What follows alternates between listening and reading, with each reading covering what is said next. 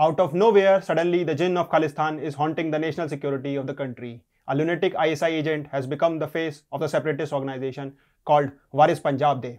Now the government has taken steps to normalize the situation, and as a result, the sympathizers of Khalistan are now coming out of their hideouts and showing their anxiety and desperation, and ISI has played a big role in it. Namaste and welcome to TFI Post. I'm your host Paurush Gupta. Let's begin. Lately, the sudden rise of Khalistani elements has raised serious concerns about national security. The frequent incidents in Ajnala and the death threats to Home Minister Amit Shah added fuel to the fire.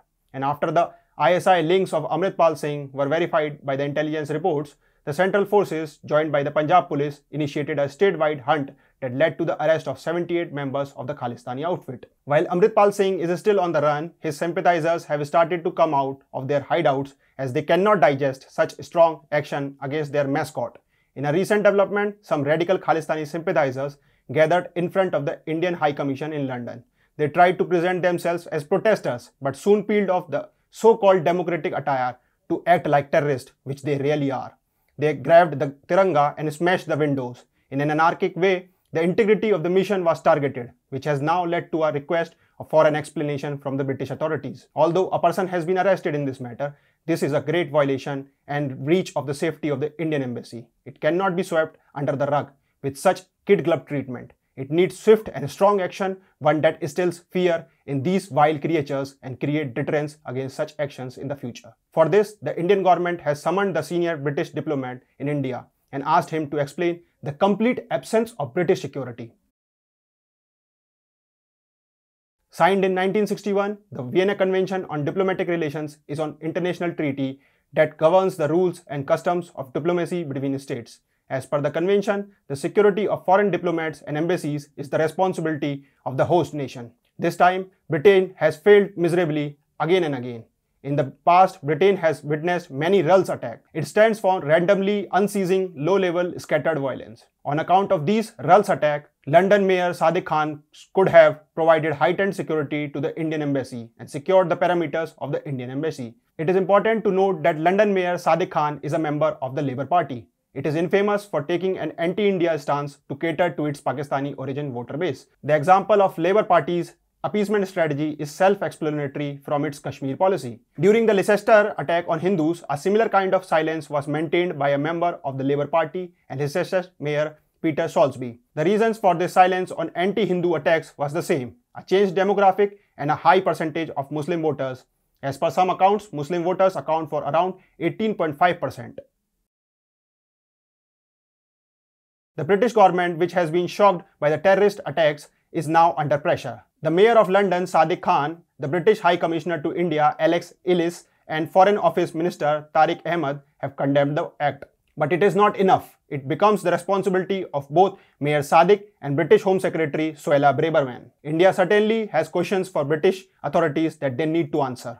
But these attacks have crossed limits and tolerance. It cannot be corrected with words alone or a few arrests. The government has to crack down on this Khalistani ISI nexus within their country.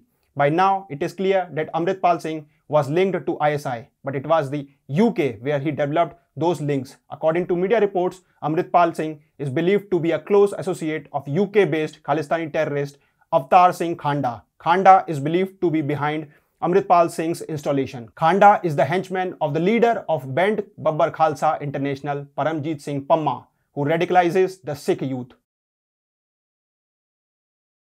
Although he developed connections with ISI in Dubai, it cannot be ignored that Pakistan's bloodthirsty intelligence agency ISI and its cannon fodder Khalistanis have closely worked together to instill anti-Indian sentiments in Indians, mainly Sikhs and Muslims in the UK. This was evident in the review into the government's counter-terrorism early intervention prevent strategy, a report of the government of UK published in February. The UK is gradually becoming the haven of Khalistani terrorists and ISI agents that are ready to jeopardize Indian integrity. So after the hunt for Amritpal Singh was initiated, this anti-India toolkit was activated in the UK, and the act of cowardice took place outside the Indian embassy in London. The UK had an option to prevent it. The staunch critic of the FTA with India, Suella Braverman, after the publication of the Preventive Strategy Review Regarding Khalistani radicalization, she addressed the House of Commons and committed that she intends to swiftly implement all of the recommendations from the review into the preventive strategy, a UK-wide system set up as an example of early warning system against terrorist threats. Still, the incident took place, and that too in London and outside the Indian High Commission. This is the clear failure of Suella Braverman. So basically, it could have been prevented if the measures were taken. And this shows that the UK is becoming the second biggest haven after Canada, where the Khalistani terrorists are roaming free. It would not be an exaggeration to say that Khalistanis are getting red carpet treatment in the UK. The government of the UK has to realize that the incident at the High Commission is more than an act of protest. The incident has obviously aroused resentment and raised trust deficits over the security of the Indian mission's integrity in the UK. This needs to be tackled accordingly and not leniently, as it can lead to bilateral repercussions. Apart from that, there is an urgent need to neutralize the radicalized Khalistani terrorists sitting inside their hideouts in London. Until it does not happen, any step taken by the UK government will end up gaining nothing and will eventually be called a breeder of Khalistani terrorists. Now the UK has to ensure that its global clout does not erode further. But if they don't, sooner or later, they will face global condemnation for sympathizing with and going soft on terrorizing elements. Furthermore, with anti-India elements roaming free, the UK government is worsening its stances on signing a FTA deal with India.